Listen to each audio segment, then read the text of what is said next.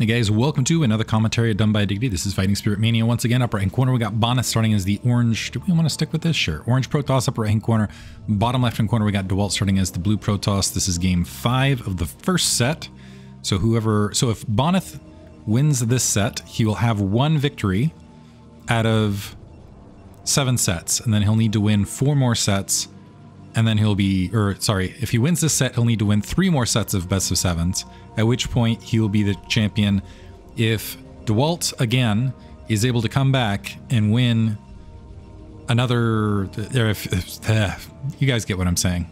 If he can reverse his fortunes in this set, at which point he needs to win 3 in a row, 4 in a row. Yes, because first to 5.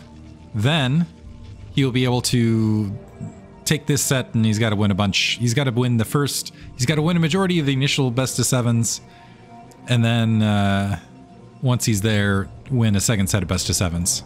At which point he would be crowned champion. Oof, one of those days. Yep. Out in Twitch land. By the way, I believe what I'm going to do is I'm debating if I'm going to do all of these or not for my own entertainment, and also to contribute my own aspect of Fighting Spirit, but at the same time I'm like, why do I want to torture myself that way? Does my masochism really run that deep to the stage of potential perpetual boredom? We'll see. Cool statue in the middle of Fighting Spirit right there. Maybe that's I don't know what that is, but that doesn't seem like that's not even like what is that exactly? That's not exactly part. It looks like some sort of warped High Templar or something like that. Anyway, that's the sort of commentary you're going to get as part of Fighting Spirit Mania. Anywho, where was I? Point being, I might just cast a lot of these on Twitch until Hasu League starts, which is actually not that far away. Other cool little tidbits. Nice little snake statue in the water. Reminiscent of something. Dewalt getting bottom right hand, Bonyth getting cross map scout. Unfortunately, by the way, he's opened up with an 11-12 gate. He is building an initial zealot, but it looks like he's plopped down the assimilator, and I want to point out that he didn't queue up. First of all, he built that assimilator pretty rapidly, but also he hasn't queued up a 2nd or 3rd zealot, which I kind of like at cross positions. And if he can hold, actually, he's going to be able to deny this. In the meantime, Dewalt's going to have a little bit of an edge, because at cross positions, he's going to go for actually, it looks like he canceled rage. He's going to go for that Dragoon first. But in the meantime, Bonyth, I love this. So typically, a lot of Protoss players, what they'll do is okay, it's failed 10-12 gate. We're going to build a bunch of zealots anyway, and we're going to go charging forward, and we'll lose a bunch of resources potentially, or it'll be a little bit more challenging to get anything accomplished. Bonyth recognizes its cross position, so he's paused those initial zealots. It looks like he is going to build a follow-up zealot right here, just to fill in some supply, but it looks like he's bailing out and transitioning to some form of 2-gate opener. It looks like range is now continuing here for Dewalt. So certainly range will be a little bit earlier for Dewalt, but I don't think it's going to make that much of a difference, because it's cross position, and especially without seeing natural expansion, it looks like Dewalt not going to press this issue, and with 2 Dragoons on the way, pausing range for that, it's at cross positions, usually you're not getting ultra aggressive anyway, and it looks like it's going to be 1 gate into Robo here for Dewalt. So Bonyth, despite going for the early gateway opener, I like the turnaround. And let's see if he turns it into, it looks like he's skipping range for the long haul, so he might just go straight 2 gate into Robo and maybe go, well, let's see if he goes into Robo. So he is going to go 2 gate Robo, pausing a little bit on production, which he can get away with, because again, cross position, he's also up a gateway. Pylon getting dropped to the 9 o'clock location a little bit earlier for Dewalt to kind of keep an eye on general troop positionings. The Dragoon moved up, saw the 2 Dragoons, and pulled back from there. And so Bonyth safe out here in the start. And is he just going to go straight Robo? I'm wondering if he's going to go straight natural expansion before even Observer here, which that's great. And this is before range. All of this is before range. So Bonyth cutting nearly every corner here because it's cross position. So dropping that Nexus well ahead of Dewalt, despite going with the 2-gate opener. And it looks like it is going to be 1-gate observatory first. This is crazy too, because this is about as economically aggressive as players tend to get in this sort of play. And instead, it looks like, yeah, so Dewalt dropped his Nexus, and because of the skip of range, which is starting up just now, and because he's counting on the fact that Dewalt at cross position wasn't going to get aggressive, able to end up actually ahead on that Nexus, and I don't think he's going to pay for it one lick. So amazing play here. Robotic Support Bay and Observatory plopping down. The Observer is going to come out somewhat later here. So the Observer moving out for Dewalt, but that actually might be slightly advantageous for Bonyth, because when this Observer pops, they're going to be Dragoons in position and that Observer potentially at the forward slot. And that's also going to be a second Observer, so it's second Observer before Reaver. I'm wondering if Bonyth is going to try to cut that corner as well. Because if he sees the Observer interior to base, he knows that it was Observer tech rather than Dark Templar tech. I'm wondering how many Protoss players actually utilize that. And it looks like he is going to go straight into Reaver, skipping the second Observer. Second Observer out for Dewalt. So Dewalt with a little bit, for the moment, a bit of an eye advantage. Now that Bonyth, yeah, he's going to see this Observer coming into the base, and he's also going to have an opportunity to swat it. Dewalt's going to see that natural expansion's up much, much earlier, and that has to be frustrating for him. But on top of that, seeing that Observer, he knows that it's very unlikely that it's going to be Dark Templar tech to follow things up. Or if it were, he still has this Observer to position around. It's rare to go Observer first into DTs from there. So it looks like Dewalt's still going to scoot around, get a look, see the two gateways and robotics facility, and might be puzzling his head. But their range is just finishing. So skipping range all the way across the board. Wonder how many players go for that sort of play. Quick second gas now for Dewalt. Presumably, we'll see to go for some sort of tech play from here. The Observer now going for the hunt. Observer versus Observer, and that's going to get picked off. It is going to see that third gateway dedicated. But now, all of a sudden, Bonyth in a great position. He's up 3 workers, dropping his gas just now, up a good amount of supply after all of that, and all of that really because he skipped early game range.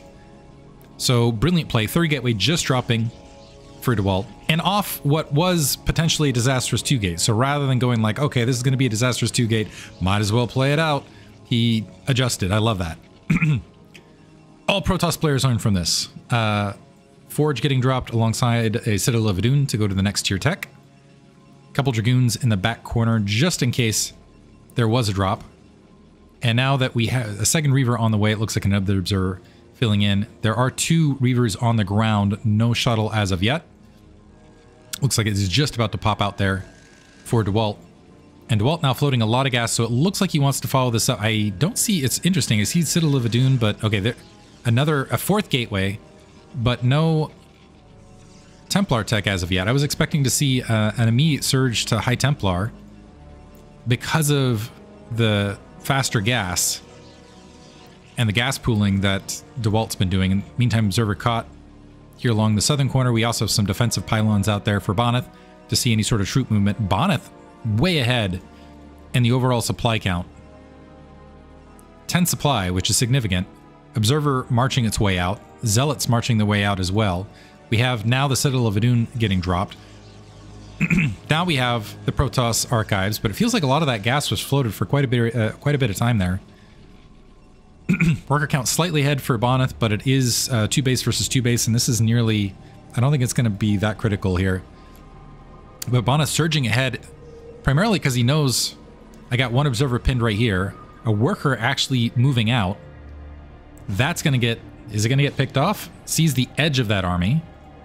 And the True Reavers moving forward to start exchanging pot shots. This is something Bonyth loves doing. Second Observer taking a free shot before it's going to move its way back. And is it going to get a free shot? Okay.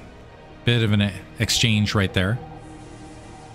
Back and forth. It looks like Bonyth is also going for that Zealot leg speed as far as the follow-up. Twitch chat, I believe, is asking when this is finished. This is finished within the last month. Took a very, very long period of time, though. Shuttle moving out of position. That's allowing Dewalt to scoot forward and get a pot shot. That's leaving a damaged Reaver. Yeah, I believe these were... So as of casting this, I'm casting this on April 6th. I think it finished March. Just for people's general information. Reaver's trying to scoot along that corner. Bonyth looking for what he can get in the meantime. Ooh. One Dragoon getting picked off. We do have a little bit of a probe battle right here. Looks like Bonyth staging back. He's floating a good amount of minerals, so I think he is going to go ahead and try to grab that 3 o'clock location. Supply about even. He's going to go for Zealot leg speed. Some High Templar starting to filter out now, but Storm Tech only about halfway finished. And unfortunately for Dewalt, he had that probe. He's going to check out that 12 o'clock location. It was a little bit late to check out the 3 o'clock location, or a little bit early, I should say, to check out the 3 o'clock location to confirm the third Nexus. So in the meantime, we've got a few High Templar down, so a bit of a tech advantage for Dewalt. He's going to end up with +1 weapons a few minutes earlier, Zealot leg speed somewhat later. Probe's really hunting each other down here. In the space of this, Dewalt going to go ahead and plant his base finally at the 9 o'clock location. That's about, so the timing about half, and you can see the kind of the continuation timing about halfway behind Bonyth's Nexus, so still ending up, but really these High Templar are going to allow him to feel a lot more comfortable as far as defensive play, especially because Reaver and Shuttle do not play well against Psystorm because you can't really micro your way out of lightning bolts. Let that be a lesson to airplane pilots as well. In the meantime, good, healthy gateway count on both sides of the field. Looks like there is one gateway more on Dewalt's side, so that might, and it looks like he does have a surge in supply as a result, which one would expect from the Nexus filing in. The Observer getting pushed back away from that 3 o'clock location still, so still not able to confirm that third, but I have to presume there's suspicions, especially considering the general defensive posture. Observers moving out across the field. Wondering if is Bonyth going to re-trigger and try to go for this again? So the Observer filing forward. Is it going to follow? Looks like not. Okay, now it is. And is he going to go for it again? Yeah, definitely absolute information war right here. In the meantime, some probes cycling up to the 9 o'clock location, and Dewalt moving out on the field, maybe wanting to intercept that army. Unfortunately, some of the High Templar, are these the High Templar with the most energy? It looks like they have some Psystorm prepared, trailing a little bit. This poor Observer really bullied in that bottom right-hand corner. So third base up on both ends. Dewalt has a bit of a supply lead. He has a bit of a positional advantage as far as he's got that army a little bit more cohesive out in the field, but shuttle speed is there for Bonyth. And it's going to be challenging for Dewalt. He's got to land all of these Psystorms to really capitalize on that gas advantage. So if he can get the gas, and some Zealots eating some damage right in the front. So there's initial Psystorms eating a good amount of the shuttle, but a High Templar losing its life for the effort. Another High Templar moving out. One storm dropped. Second storm dropped. Still not able to wipe out that Reaver, and we also have 2 Archons grouping here. It looks like we have the Calderon Amulet upgrade for Dewalt momentarily as well. Still a lot of High Templar out, but again, it's going to be a challenge to get that Psystorm drop. So more Psystorm, and unfortunately these High Templar are grouped up. One hit right there. It looks like the Reavers are out of that fight. Reinforcements moving up, getting engaged from the south. But unfortunately, I only saw, 2 Psystorms, and that was 5 High Templar. So Dewalt, yeah, absolutely getting smashed in this fight because a lot of that tech not paying out for him, and that's a lot of Dragoons that were just walking forward now for Bonyth. And it looks like an Archon also able to isolate that Reaver to the south as well. So now swarming, he is at close reinforcement, but Bonyth with that last engagement taking the overall supply lead. And look at this in the meantime. He's gone up to Stargate and is feeling comfortable enough to grab an Arbiter and a 12 o'clock location after that last fight. Shuttle picked out of the air. Dewalt going to go ahead and scramble back. So unfortunately, yeah, for Dewalt, he had a lot of High Templar there, but just wasn't able to coat a lot of Psystorm to make that battle work for him. So nice pressure play there from Bonyth overall. In the meantime, 2 worker lead, that's not really anything. What will be huge is getting that 12 o'clock base up, but this is also cute. That Arbiter Tribunal out in the field that are really tech. So we got 1 Observer here to the south. We got 1 Observer midfield here. These can get picked off, and Bonyth has done a pretty good job of hunting them this far. Let's see if he continues with the Observer hunt.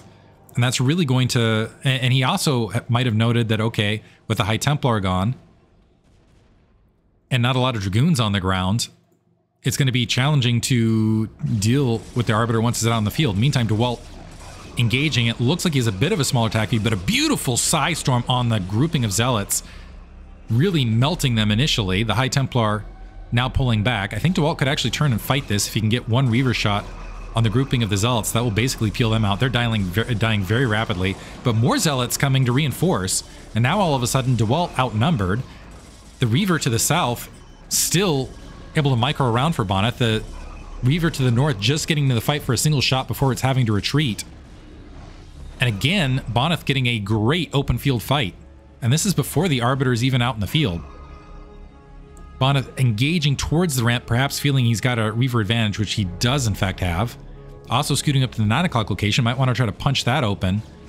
Needs to be a little bit careful with that shuttle. Took a couple free hits, so that's gone. And now might be able to march into the 9 o'clock and get some damage. Probes peeling off, trying to buy some time for reinforcements to make their way up. To take advantage of that high ground. Looks like the Probe's heroes, the cannon survives, but this is as that 12 o'clock base is starting to saturate. And a 20 supply lead. And is the Arbiter out? Arbiter's just about out. And we got Stasis upgrading. And Observers that look like they're going to get picked off midfield. They're going to cycle back? Yeah. Going to go ahead and pick that Observer off. So we got one Observer here near the 9 o'clock. We got this Observer across the bridge line. Dewalt has taken a 6 o'clock base, but this is significantly later. And he doesn't have that. He's critically not going to have stasis, is what it comes down to, which is crazy in PvP. One really good stasis, especially on the High Templar, could really, really wreck Dewalt's day. And that'll be the critical bit. Is do the Dragoons, will they, and that's the thing, I don't think they will auto-target the Arbiter, if they, especially if they have vision. I think they'll go after the nearby hostile units first. But Reaver and Shuttle or High Templar are very, very good targets, or really any sort of bunch of troops that's trying to retreat. Observer, a couple Zealots making their way north, trying to check top left. Dewalt starting to position out towards the 3 o'clock. We had a, looks like a pylon dropping bottom right. But a bit of an attack right there. Now Bonyth starting to move out in the field. He does have Stasis upgraded and that Arbiter, and just in moments he's going to have enough energy. Catching that Archon actually could be a big effect too. +2 weapons across the board, so it's going to be even troop count, but it looks like, or even weapons count. But Bonyth does have the larger armor, plus he's going to have the Doodad location. So one Psystorm caught a little bit of that army. Second Psystorm, but here comes that Arbiter. And a big Stasis on the shuttle, which catches 2 Reavers, the Archon, and some Dragoons otherwise, which is also pinning a good portion of that attack force. And now, was there Observer nearby? It looks like there is an Observer to the south, but there were portions of that fight where it looked like Dewalt was fighting blind. And Dewalt actually having to micro the Observer back to make sure it doesn't get picked off. And Bonyth, in the meantime, steamrolling forward, splash damage over the bridge, takes the game, wins the set, wins the first set of 7. He only needs to get 3 more to win the series and be crowned Grand Champion. Meantime, hope you guys enjoyed it. Thanks for listening.